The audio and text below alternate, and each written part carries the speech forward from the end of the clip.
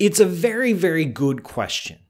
Why should we believe in the Big Bang, right? The Big Bang is a nice, concise phrase that, when you unpack it, is really this massive scientific theory. It's a model. It's a story about our universe based on evidence, because that's what science is. But it's a story about our universe from its very earliest moments all the way to the present day. And it makes some amazing statements like, we live in an expanding universe.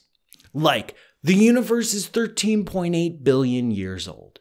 Like, we are surrounded from relic radiation from the very early universe. Like, and this is perhaps the most astounding thing of all, that the universe was different in the past, had a completely different character, and it will be different in the future. That, I think, is perhaps one of the most powerful statements of modern cosmology. That the universe changes, that the universe evolves, that the universe is different in different epochs of time. The universe itself, the cosmos on the very grandest scales, is evolving the same way that we go through a life. So we're born, we live, we have different stages of life, and then we die. Our universe was born. We're a little bit fuzzy on that being born part. That's another show.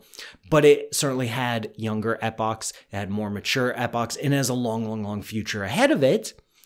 And what it will look like in the future is different than what it looks like now, and what the universe looked like in the past is different than what the universe looks like now. And that's a big thing, right? That's a big, bold, in-your-face statement. And it's a statement based on evidence, because everything we do in science, we don't take lightly, right? We don't just say like, hey guys, you know what? I think that the universe used to be smaller in the past. And then all the other scientists just say, you know what? I think you're on something. All right, that's it. We're done. No, that's not how it works in science. You don't just make random statements and then everyone believes you. It's all based on evidence.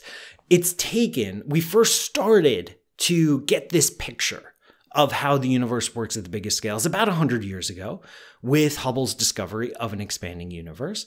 There were some signs before that in the late 1800s that the universe might be up to something funny, but it was really the early 1900s where it really took off. And cosmology is a field. Cosmology is the study of the whole entire universe as a single physical object. That's when it really started to get going. And this theory, this model, this history of our universe is based on real, solid evidence. You can't escape. That's the amazing thing about science is Mother Nature is telling us stuff. And all we do in science is listen very, very carefully. And we learn. We cannot avoid this conclusion. It's the only conclusion that fits all available pieces of evidence. Evidence number one, actually, let me go back. Evidence number 0 is that the night sky is dark.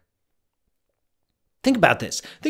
If our universe were, say, infinite in size, if we lived in an infinitely big universe, and where the universe was also infinite in age, where there is no beginning to the universe. So we're infinite in age and infinite in size. No matter where you look, there ought to be a star. You could look in any direction, and eventually that line of sight would end somewhere at some point at a star. And it has to, because there's stars everywhere. We live in an infinite universe, and given an infinite amount of time, all that light from all the collective stars. So our night sky should not be dark. It should be blazing.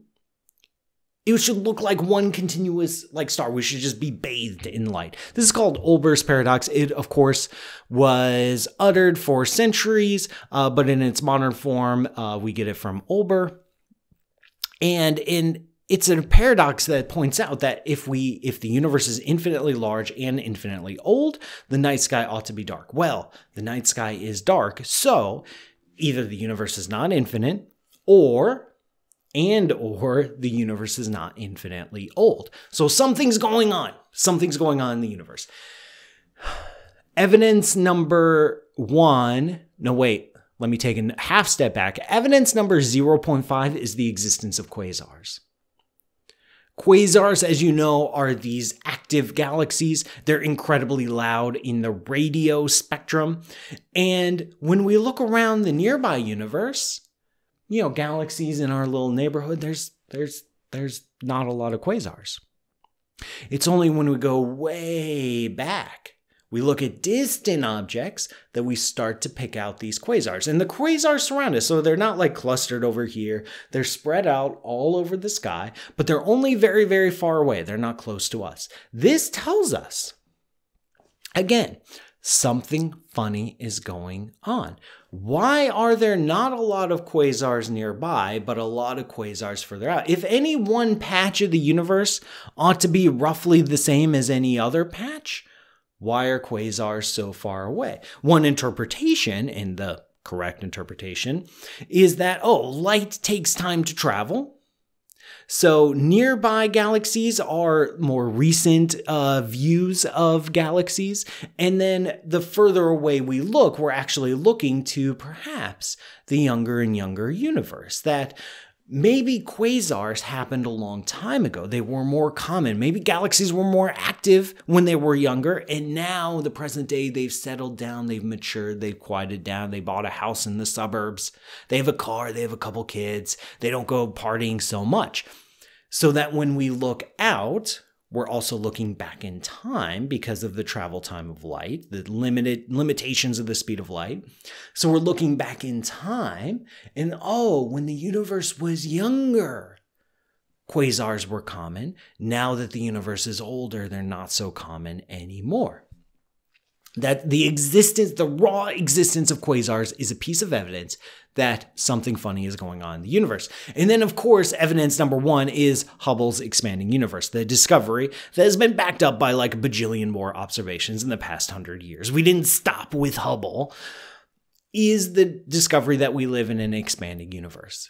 That galaxies, on average, are moving away from every other galaxy. Of course, there can be some chance collisions, some gravitational interactions that doesn't spoil the big picture, which is on average, every galaxy is moving away from every other galaxy.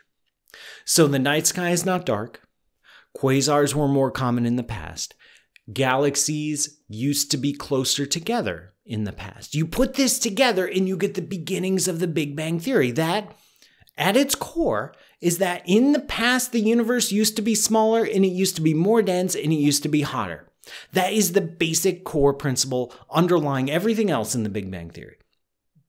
From that statement, if you say, okay, the universe used to be smaller in its past, you get everything else. You can start calculating. You can start predicting.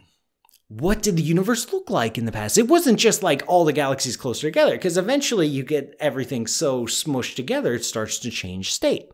Everything, you go back in time, maybe the universe was, like 1 million times smaller than it is now. Everything is so smushed together, the temperatures are high, the pressures are high, where all the gas, there are no stars, there are no distinct galaxies, everything's squished together in one big hot ball of gas, that's a plasma. And then you run the clock forwards a little bit and this plasma expands and cools off, and then cools off enough that it changes phase from being a plasma to being neutral hydrogen gas. And that allows it to be transparent to light. And that light would be really, really hot. It'd be really literally white hot, thousands of degrees Celsius. But that light would still be hanging around. But the universe is expanding, so that light would get stretched out, so it ought to be cooler now. It ought to be just a few degrees above absolute zero, just a few Kelvin, and which would put that light in the microwave. And that light ought to be behind every star, every galaxy that we see. It's this leftover relic fossil radiation from the earliest moments of the universe, the cosmic microwave background. Boom. The discovery of the cosmic microwave background in the 50s was like the major linchpin for our modern Big Bang picture. You cannot, and people have tried, you cannot put together a picture of cosmology, a picture of the history of the universe, that is consistent with all the other things that we test and we know about science, like special relativity, like electromagnetism and gravity, and try to explain away the cosmic microwave background. The only conclusion that's left is the universe used to be smaller and hotter in its past. It's changing. But there's more. There's more. Because if you take that exact same picture, a long time ago when the universe was 1,000,000 times smaller than it is now, it was a plasma. What if it was so small and so tiny and so intense that instead of just thousands of degrees, it was millions of degrees? And it was like an intense nuclear reactor where even protons and neutrons themselves hadn't yet formed. We'd broken them apart into their constituent parts, the quarks and the gluons. And then as the universe cooled, the protons and the neutrons, they congealed out of that soup. And they formed the first atoms. They formed hydrogen and helium, maybe a little bit of lithium, maybe a couple other things.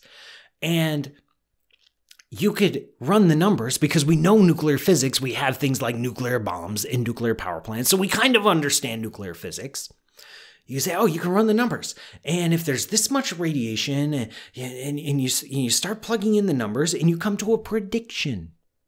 You come to a prediction for the relative amount of hydrogen and helium and lithium and a few other elements in our universe, the primordial elements in our universe, the elements that were formed in the first few minutes of the history of the universe, the first few minutes of the Big Bang. You make a prediction. You can say, you can calculate, you say, you know what?